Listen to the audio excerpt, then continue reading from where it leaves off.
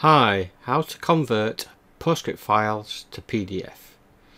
So here I've got a couple of Postscript files.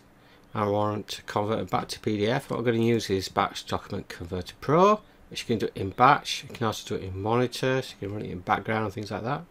I'll show you a quick example of how to do it.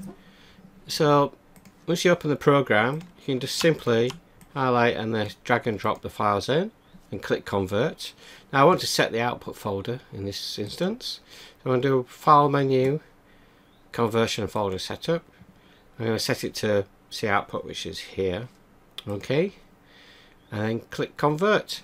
When you drag and drop the files, it shows 0 pages, but it will populate that once it's being converted.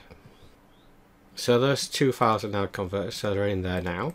So I'll open that one, for example 3 pages, which was Postscript file, and this one here, which is 12 pages. So that's all converted back perfectly. Now to do it in monitor, so it monitors a folder, what you can do is, I'll just quickly show you. I'm just going to clear that off. Now go to options menu, direct monitor setup,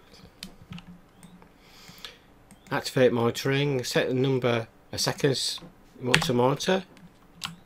I want to monitor this path. I just want Postscript files, so docx, and then you can set the output folder. Just want the same. Add to monitor list. Okay. So in 5 seconds time, it should pick up those files and convert them. I do need to do a quick clear conversion log because I've converted them before, so it doesn't repeat.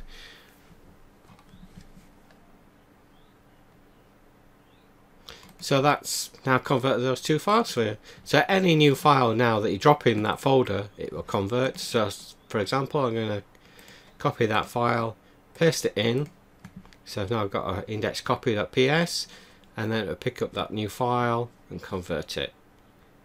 It keeps a log of all the files converted in log options. So you can view the conversion log from in there. And that's it. There's lots of options in this software. It's a free trial download. Give it a try. That's it.